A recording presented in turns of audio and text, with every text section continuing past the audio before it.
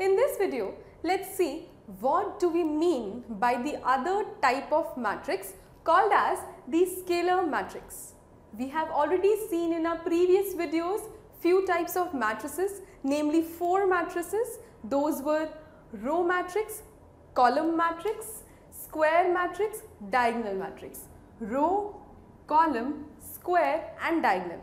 In this video, we are going to see the 5th type of matrix called as the scalar matrix. Now we already know what do you mean by square and what do you mean by a diagonal matrix, and hence we will be using the concept of square and diagonal in this scalar matrix. First, let's see what the definition has to say, and then we will understand it with the help of mathematical representation and 1 to 2 examples. So the definition goes as follows: a diagonal matrix in which all the diagonal elements are equal. So scalar matrix is what? It is a diagonal matrix with all the diagonal elements equal. For people who have still not understood, let's see the mathematical representation and some examples to the same. First, let's see the examples. I have one example as a matrix A, and that matrix is what? It is a diagonal matrix. So first, let's make a diagonal matrix.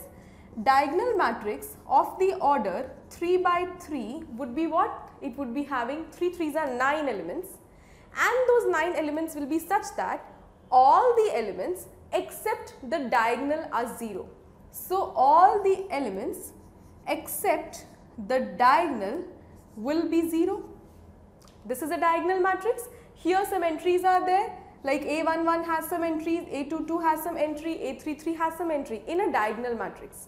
But what is the difference between diagonal and scalar? Here what will happen is all the elements of the leading diagonal are equal. That is as simple as that, and that is a scalar matrix. So if here I write 5 everywhere, it is a diagonal matrix, yes, because only diagonal elements are present, the others are 0, and yes, it is a scalar matrix also because the diagonal elements are equal. So this classification of a matrix is a scalar matrix, and if I write a scalar matrix, that automatically means that yes, it is a diagonal matrix also. But let's take another example. Another example is a matrix B, wherein I have the elements enlisted somewhat like this. Now what can you say about this matrix? This is a square matrix, yes, because the m and n are equal. Is this a diagonal matrix? Yes, because the elements except the leading diagonal. What is the leading diagonal? This is the leading diagonal. The elements except this diagonal are 0. But are these both elements same? Is 1 equal to 5? No. So this is not a scalar matrix.